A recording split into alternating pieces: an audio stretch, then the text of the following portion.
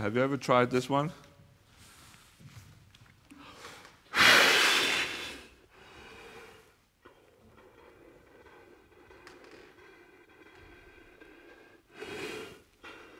See, with this you cannot lie.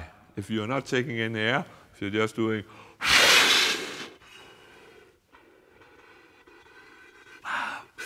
you will not take the air from the back. So it's very easy to see if you're doing it properly, you see. Mm-hmm. So you just do it like this, in the back, you see? Mm-hmm. I hold your flute. And first you fill the air. From here? Yeah, just fill the balloon first, the bag. Yeah, you can do it over two. A little more. That was a little too much. You have to empty a little bit. Are you empty now? Okay, and then you play from here.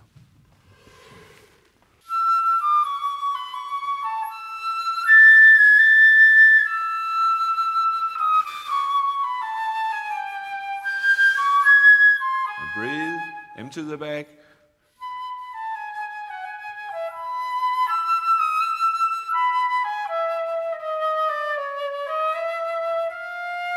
Keep blowing. That's good. You see how long phrases you can play? Mm-hmm. You see you have much more air than you think you have. And Kristian, please explain. It looks to me that I'm at the hospital and I've had an illness. It looks very technical, this. Yes. Explain a little bit to us and the viewers what this is all about.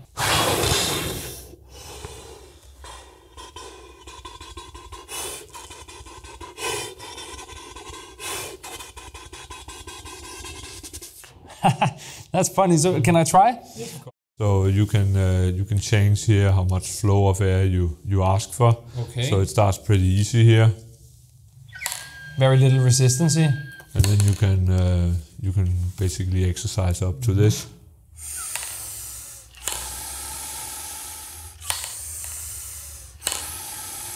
So what do you do? The first thing is simply just to have long blows out and long breathing in. Okay.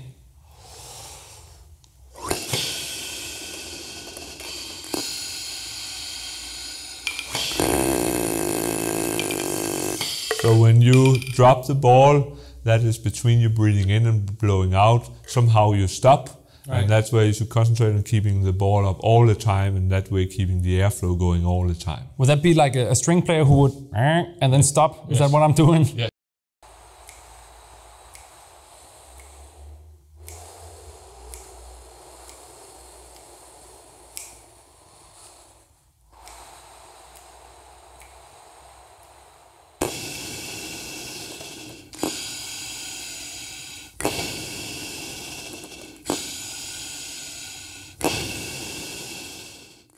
One third out, fill up, empty, two in, full, two out.